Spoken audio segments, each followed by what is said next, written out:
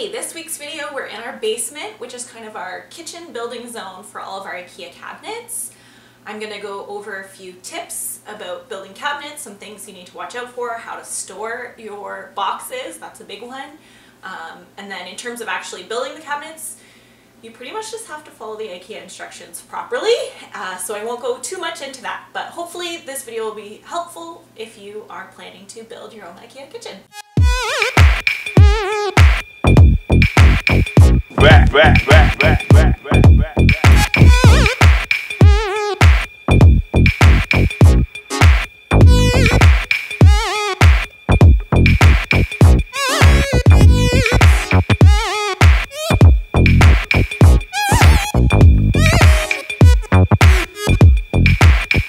This is our fourth IKEA kitchen in the last few years, so I hopefully have a few tips to share.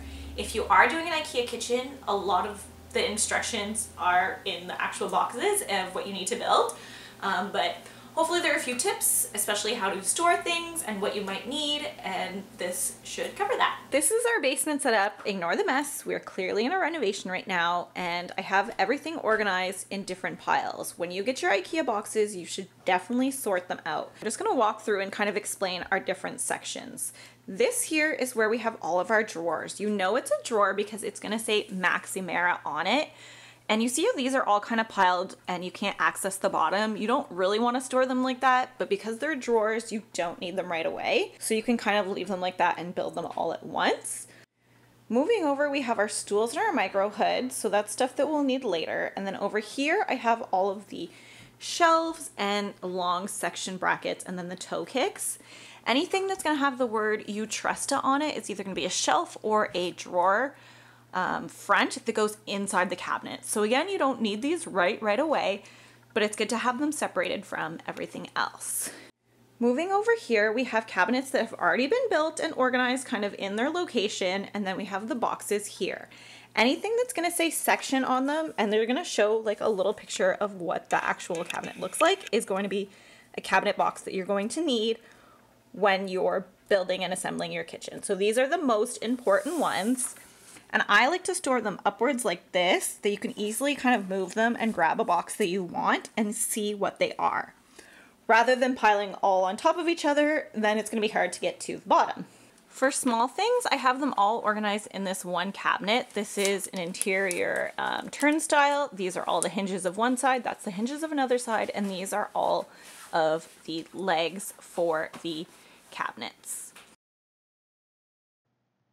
I'm doing a quick time lapse to show how we built this IKEA Sektion cabinet. I think this is just a wall cabinet, but they're all pretty similar whether they're wall cabinets or base cabinets. I like to build right on the box. If you don't have the box or need more room, make sure to build it on a rug or soft surface like they suggest in their instructions.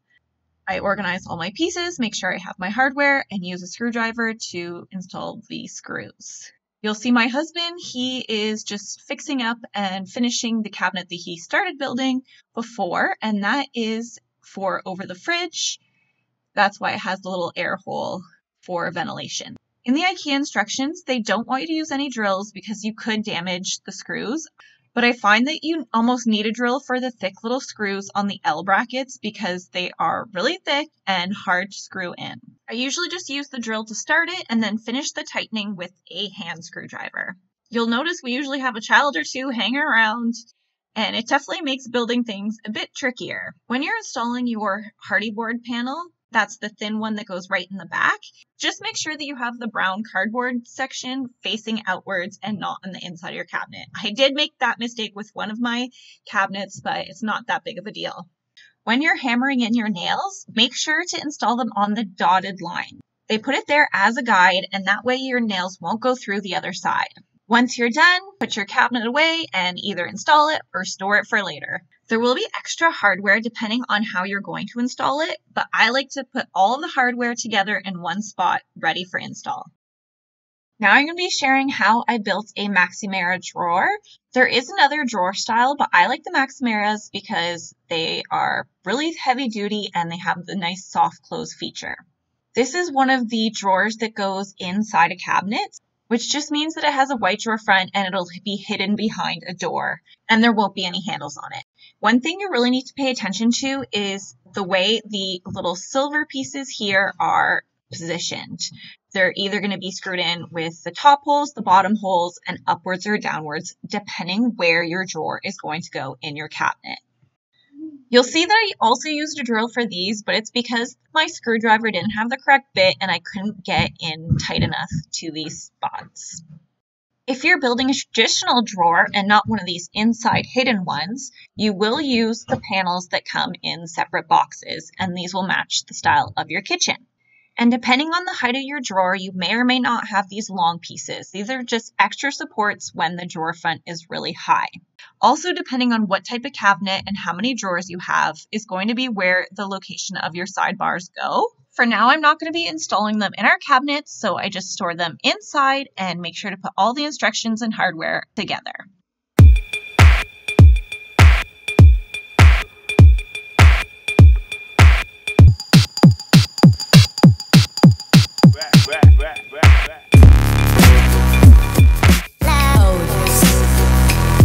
One thing we don't have right now is our kitchen panels and fronts and door fronts. If you are ordering yours from Ikea, you should get them as well with your delivery. They're just going to be kind of skinny boxes.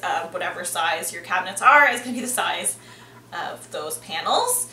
You don't need the drawer fronts or the doors until you are ready to install those in your kitchen, but you will need the panels when you're actually installing.